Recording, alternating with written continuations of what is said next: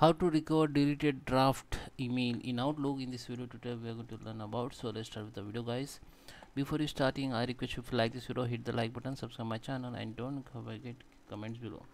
So if you delete something from draft or inbox, it will be go to the delete folders. Okay, if you're using the Hotmail or Outlook Mail or Microsoft Mail in Outlook, so you have, when you delete something from draft, it will be moved to the delete items. Just click on delete items, and here you can see the all mails which is deleted from inbox or draft. So if I delete here, okay, I just delete something here, I just select it and delete this. You can see in delete items the mail has been come here. Okay, so you how can recover it? You can just simply open it, and you can uh, edit it, or you can edit the mail and you can send this.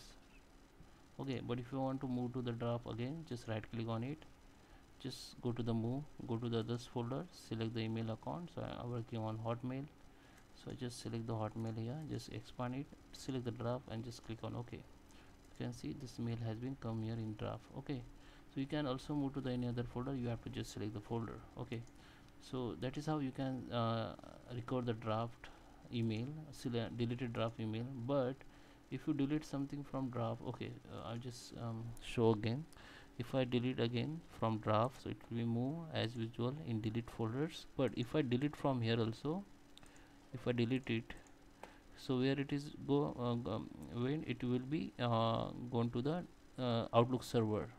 So you can recover from there also within 30 days. So what you need to do, just go to the home tab, and under the action button you have to click on recover delete items server. Now you have to find this mail from here. So I have lots of mail here, so maybe this mail. Okay, just click on restore and click on OK. You can also select all, so it will be restored first in delete items, then you can it will take some time to restore. Okay, after restore you have to just move to the inbox or any other folder. You can also move to the draft as I show you. So I hope you like this video. Please subscribe me. Thank you for watching.